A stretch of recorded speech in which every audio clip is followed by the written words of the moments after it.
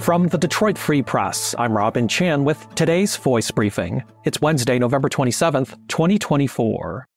From Phoebe Wall-Howard in a special to the Detroit Free Press. The magical space created by the restoration of Michigan Central Station in Corktown has officially opened its doors to the public for a month of winter celebration and holiday shopping with gifts unique to the historic site. According to station spokesman Dan Austin, over the weekend, more than 3,000 visitors stopped by to check out the holiday display that was promoted on Michigan Central Station social channels. 24 vendors are featured inside, some staying long-term, while others bring the pop-up presents known to attract so many shoppers to Detroit every holiday season. Winter shopping hours run from 10 a.m. to 5 p.m. through Saturday, December 28th. The station is closed Sundays and Mondays. Fridays and Saturdays feature special Winter at the Station events, and crowds are expected to be large, so tickets are required. Live music is part of every Friday during the 5 p.m. to 10 p.m. public hours, which require a $10 ticket. Saturday hours from 10 a.m. to 5 p.m. are free, but do require tickets for entry. Tickets are available at michigancentral.com.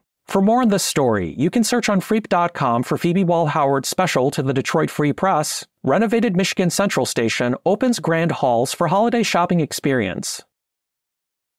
From automotive reporter Jamie LaRoe. An explosion of a tank that stored an oil and brine solution at General Motors' Milford Proving Ground has left 2 homes damaged, but no injuries. Firefighters said they had the fire under control in about an hour and would start investigating the cause. State environmental officials were also on the scene to work on cleanup and investigation of impact. Brighton Fire Authority Chief Michael O'Brien told the Free Press at 6:49 a.m. Tuesday, crews were dispatched to GM's Proving Ground with a report of an explosion. O'Brien said 2 homes located about 200 feet away from the explosion, along with the tank itself, were damaged from the blast, but the occupants inside the houses were not injured. In an updated statement emailed to the Free Press at mid-morning Tuesday, GM spokesman Kevin Kelly said the automaker was examining the incident. For more on this story, you can search on Freep.com for Jamie LaRoe's article, Tank Explosion at GM Proving Ground in Milford Damages Nearby Homes.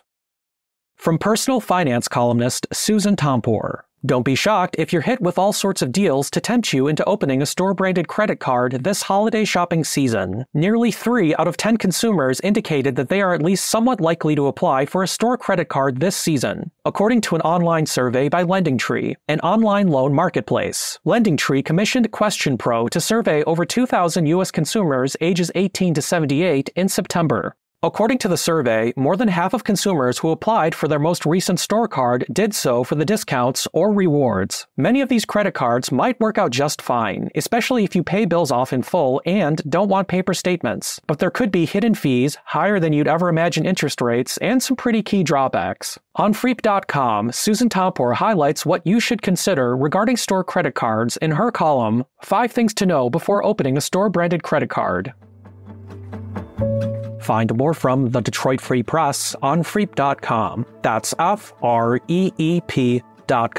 Thanks for listening, and you'll hear more from us tomorrow.